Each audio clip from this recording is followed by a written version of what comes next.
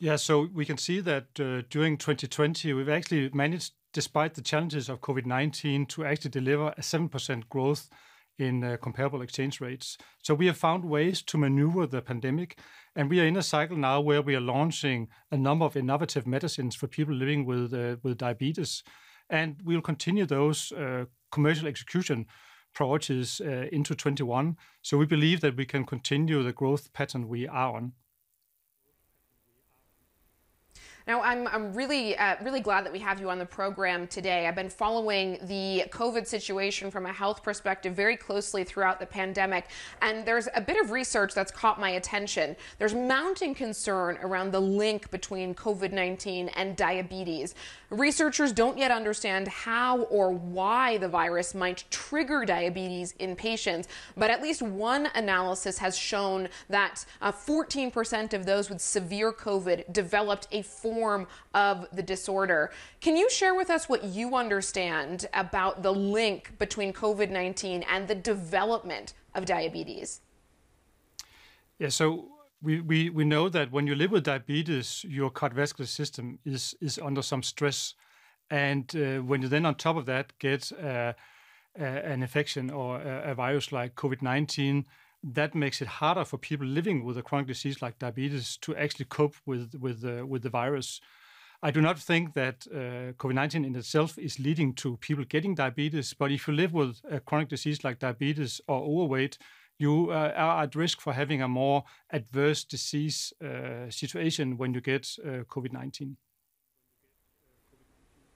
And are you inclined to do any further research to understand whether there is a link in the other direction? I certainly take your point that diabetes has been an illness that has made people more vulnerable to the disease. But this other relationship, the inverse between COVID actually leading to diabetes, is that an area that you think warrants more investigation? I think we have looked into our data to see that really if you're in good control, if you're on some of our latest medicines, you actually have a better outcome in a situation with COVID-19.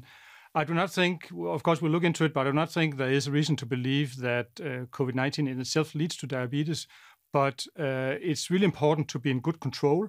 And that's really the purpose of what we do, really to drive change, to make sure that people get a better outcome when they have a disease like diabetes.